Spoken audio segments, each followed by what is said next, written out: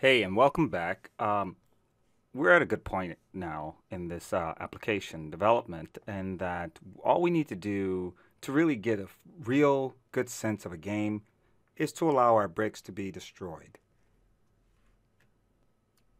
So far, what we have is, if I press play here, we have our bricks and it bounces off and it's acting weird because actually these aren't bricks. They're acting the same way as a bunch of paddles here. Okay, so we're going to change that in this video. If you have any questions about what we're doing so far, don't hesitate to go back in the previous video, look over that, and then it should set you straight. So right now, as I look through our code, I see here that I have draw bricks.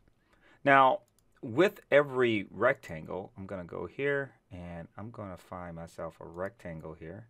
I'm going to draw it out like this.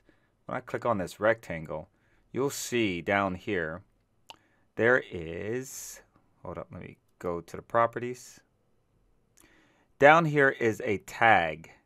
Now, a tag is a really good way to kind of identify something outside of the name itself. We're going to use those tags in our backend here when we create our bricks. So what we want to do here is in this properties here for the brick, height, and all this other stuff, we're going to add another property to the brick before we add it to the main window. So I'm going to go down here and I'm going to say brick.tag, and that tag is going to equal brick, all lowercase. Perfect. So now I create this brick and then I'm setting up all the parameters to this brick and I'm giving it a tag. Now we need to go down into our collision detection. So here's our hit test, my hit test results right here.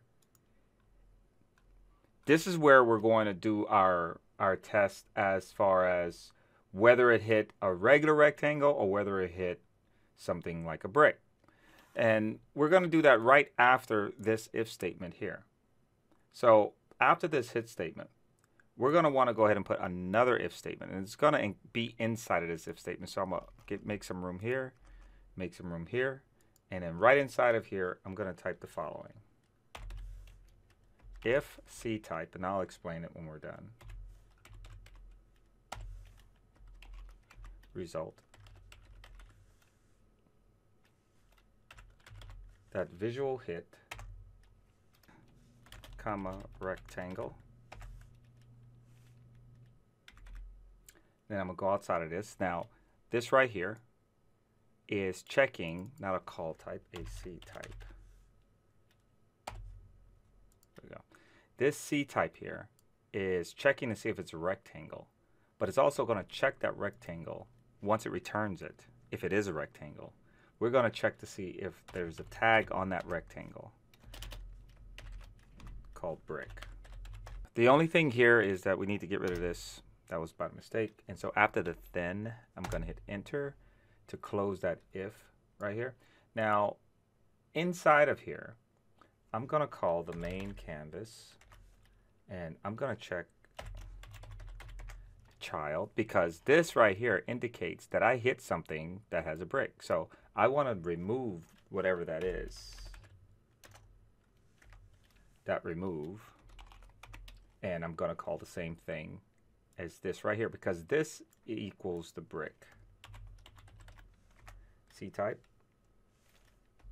open close, result, dot, visual hit, rectangle. Perfect. So this says if it is a rectangle, and if it is the type of a rectangle, and the tag is brick, then go ahead and remove that item, whatever you hit. Also, what we're going to have to do is when it hits a brick, we want the speed to reverse. So we're going to say ball speed in the y-axis, and we're going to make that, we're going to multiply that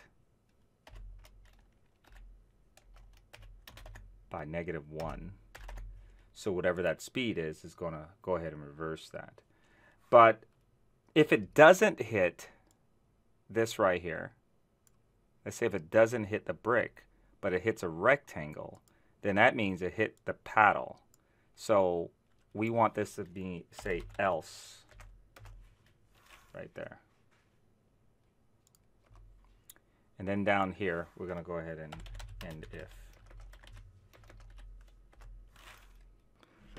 So now let's check and see if it works.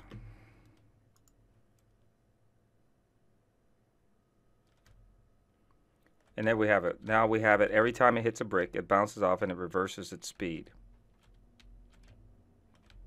And now it doesn't go crazy, you know, when it hits the bricks. It simply bounces off.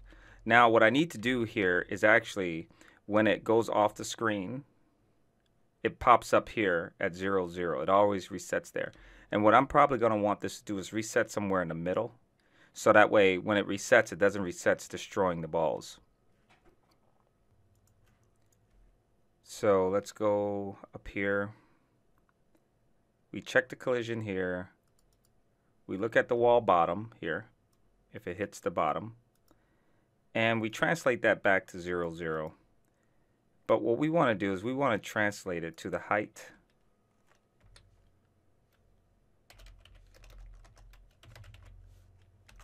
Main canvas dot height. And then we're going to divide that by 2.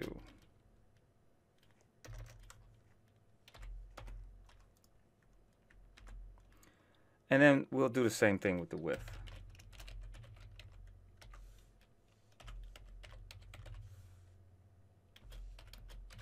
So it's somewhat in the center. Now again, we're doing a test here. We have to see where this ball comes out, and if it doesn't turn out to be the same, we can change this number around. So I'm going to run this again. I'm going to let the ball drop. And that's pretty good.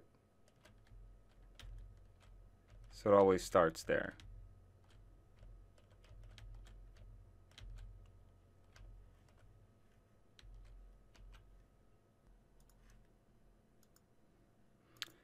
All right, so the only other thing we can do here is maybe add some scoring or something like that. Like if this ball goes down here a certain amount of times, let's say if this ball goes down 3 times, then the game is over.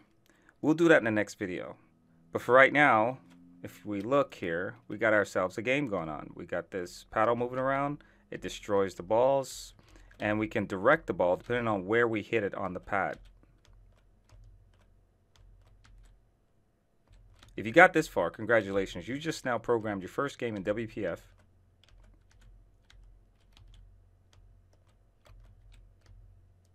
And I'm busy playing it.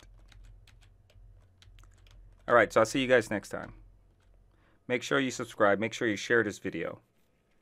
And if you have any questions, leave them in the comment section below. See ya.